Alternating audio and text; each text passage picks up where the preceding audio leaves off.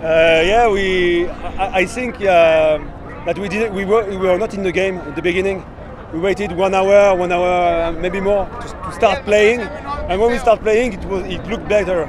We found again our national team, the way we playing, etc.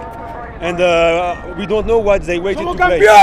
And also, I believe that we know that the public was there, so there was 12 people against 11. But maybe the referee also wasn't that perfect. I think there is issue with the referee.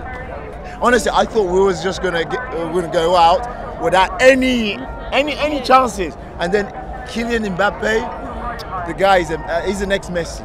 For me, he's already the Messi. No. Let's give credit to Messi. Fantastic game. It's so hard. Football can be so cruel. If we can say something to don't cry, is like we saw, I think, the best World Cup game in the history. I'm young, so I can't tell it, but I think that a game like this doesn't exist in the history of a World Cup. So that's what I can say, but I'm so sad.